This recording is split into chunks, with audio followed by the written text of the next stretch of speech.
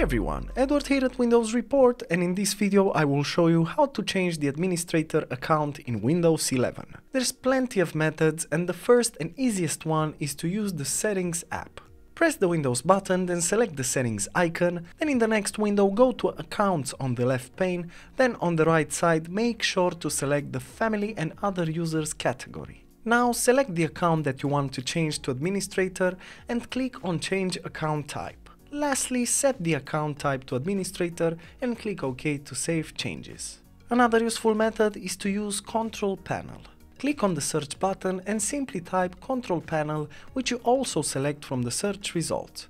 Then in the following window, simply select the Change Account Type option from User Account.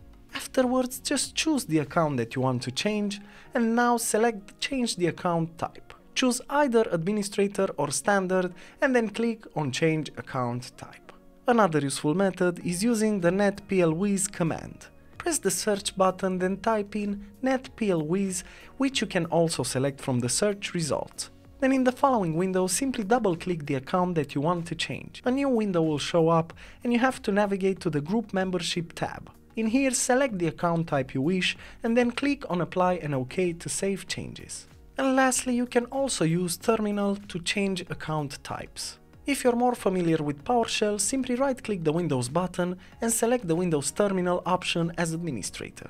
In here, run the following command to add a user account to the Administrator group.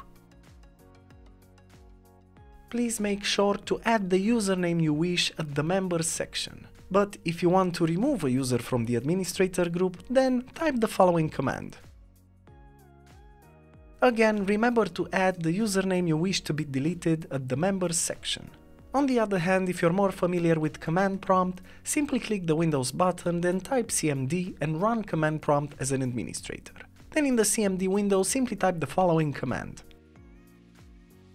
Again, in between the quote marks, add the username you wish to change the account type for. Similarly, if you want to remove a user, just type the following command.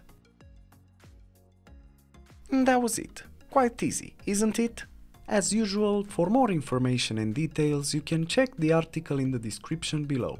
And if you enjoyed this video, just make sure to like and subscribe to our channel. Thank you.